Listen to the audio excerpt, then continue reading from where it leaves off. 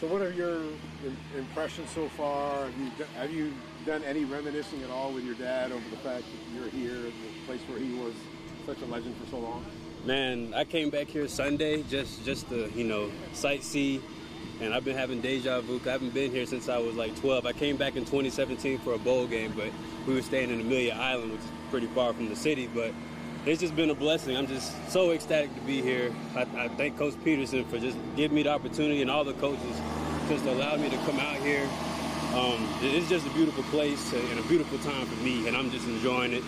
I've been receiving endless love from all the Jacksonville fans. It's just been a blessing. I can't really explain to y'all or have the words that really explain how I feel. The whole situation's just been beautiful to me. Does it make it even more special that you're doing it on the field here at the bank? I mean, your dad's name right here in the pride of the Jaguars, like right behind us. Right. It's a surreal feeling. Like, we had season tickets where we come out. I was the first seat right next to the tunnel. So, like, when I came out that tunnel as a player, it was just so much emotion. I didn't cry nothing, but I was just so excited, so ecstatic, and I can't thank Coach Peterson and all the coaches in the city of Jacksonville enough for giving me a chance to do this. Are your memories of when you played pretty vivid? Yes, sir. Yes, sir. Yes, sir. I remember you very well as a child.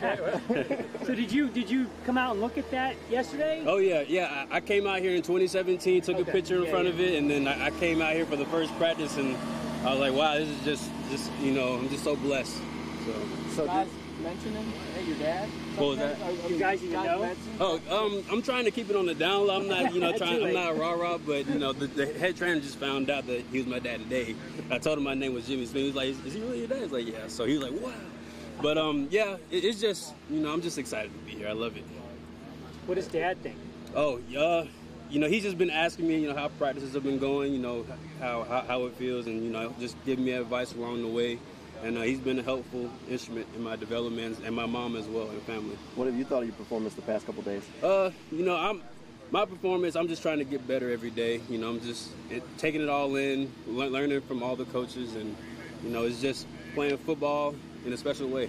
What exactly has the staff told you as far as what they want to see from you this weekend? Just, come out here and play football. Be yourself, 100% grind, give it your all, empty the tank. So, that's what I'm out here to do, and I'm, trying to make the best of it. So did they fix the locker, or does it still say? Yeah. They fixed it yesterday, actually. So I came back and I took another picture just for the heck of it. So, I thank the equipment staff for, doing that so quickly so I can get my picture. But, I'm loving it. Yeah, you're a little older than most tryout guys, so it's been an interesting journey for you getting here, right? Yeah, yes, for sure. One person that sticks out, I remember Brandon Whedon, the quarterback, got drafted at 28, so it's been a lot of situations like that, and, you just come in so you can play and, come in willing to learn and listen, and, you may end up in a situation that'll make you happy. So what have you been doing the last couple of years, I guess? Where have you live? Are you living and Well, the past couple of years, I've still been in college. Are you still at Wyoming? Yes, sir. Yes, okay. I got 2 more classes until I have my master's in American Studies. So, I just been in school working. I've been off the past 2 semesters because I pretty much took all the classes I could take. So, I'm just here now. So I don't know when I'm leaving yet. So I think I want to stay here as long as I can. How many pro days did you go through? Just one pro day. Yeah, just the Wyoming. Mm-hmm. Okay. You obviously have a unique perspective on Chad Muma. Mm-hmm. What do you think of his style of play, and what does it bring to Jacksonville? Chad's my guy. Wonderful person. He's an extreme leader. Like, as soon as day one, he's the guy that's going to lead you to the promised land. I have nothing but great things to say about Chad. I saw him every day, worked out across from him. I'm trying to match his energy. He's over there bench pressing more than anybody in the gym, even the strength coach is squatting. So, it was good to be able to reflect that energy, off of him. Can you confirm whether Chad, whether his smile ever leaves his face? Have you seen him, not? No, he's a positive guy. He's never negative. He comes to practice with a chip on his shoulder, and he's always ready to get better. Jacksonville should be really happy to have a guy like that. Who called you about the tryout? How did that come about?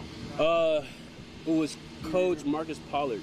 Okay. Yes, sir. He called me, and it was just a quick little, come on down, we'll take a look at you, and I just started preparing right there, and came down Sunday, and here we are.